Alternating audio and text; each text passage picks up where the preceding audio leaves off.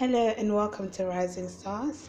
Today we just want to show you an activity that you can set up for babies and basically a lot of sensory activities, okay, a lot of sensory objects basically, and different ones, and also objects that will encourage you as the early years practitioner or the parent to actually stimulate their development, whether it's their cognitive development, their sensory development, their social development, and also their physical development and emotional development. So things like these, okay, we've got like the teddy bear, and the teddy bear's got letters. So when you're supervising this activity, playing with the babies, you can just sing nursery, what's it called?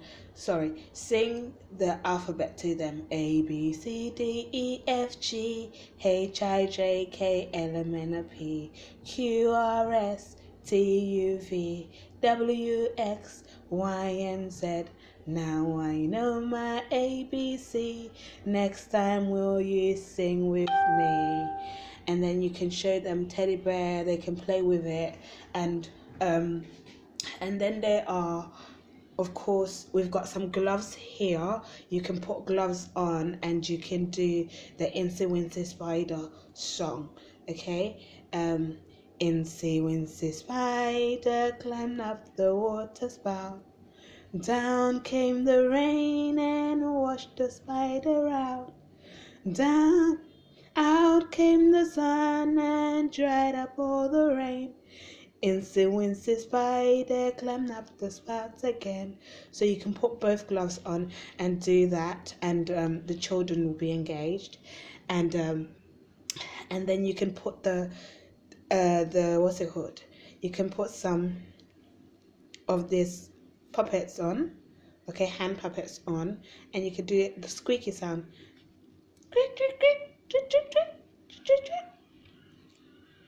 Nice.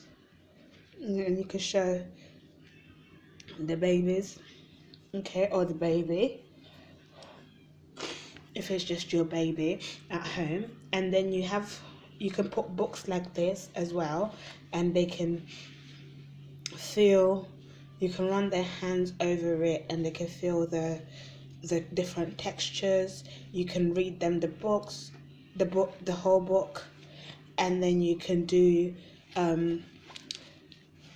the numbers as well. Okay, so we've done this one before. It's on our channel. We've read this book before. It's on our channel.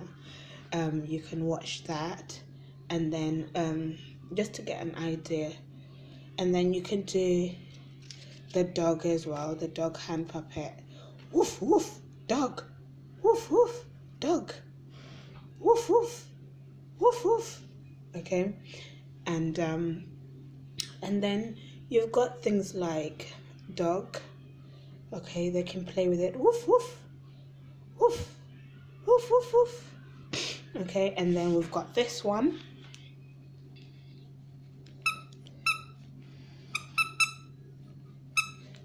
Okay, and again with this one you can even take it with you on the go. Toys that you can take on the go, you can just stick this on their pram as well. Okay, but if they're not out and about on the go, you can actually set it up for them. Okay, set it up for them on the floor, on a nice little blankie or a nice little fabric like this one, and they can just sit on there, and you sit with them, of course, and then do the different what's it called, put out the different toys and play with them. Okay, so let's do this one.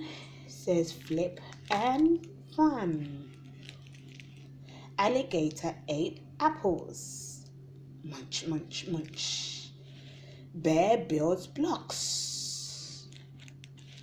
So you can even set up building blocks next time for them. You can put fake apples around, a few of them. set it up next time for them.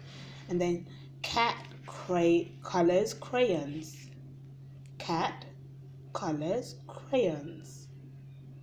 Okay, so if you have a toy cat, you can put it there.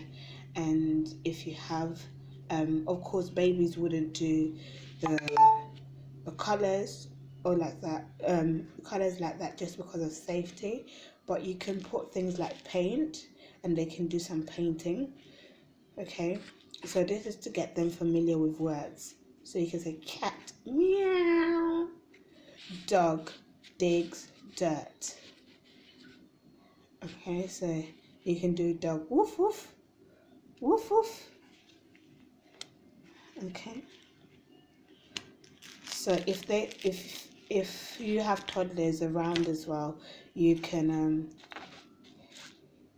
set up activities for them like this, using that as example. So you can set up building blocks. So bear builds blocks. So words that starts with B and words that starts with A. So it's just to encourage them, their language development basically. Okay. And then of course they're going to be feeling the different textures. Crinkly. Crinkly sound.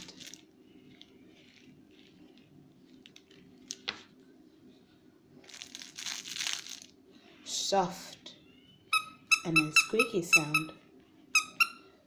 So that is an idea of something that you can set up for babies and also toddlers, for their language development and their sensory development, as well as their physical development, because they're going to be touching the different and holding the different toys. Okay, until next time, bye.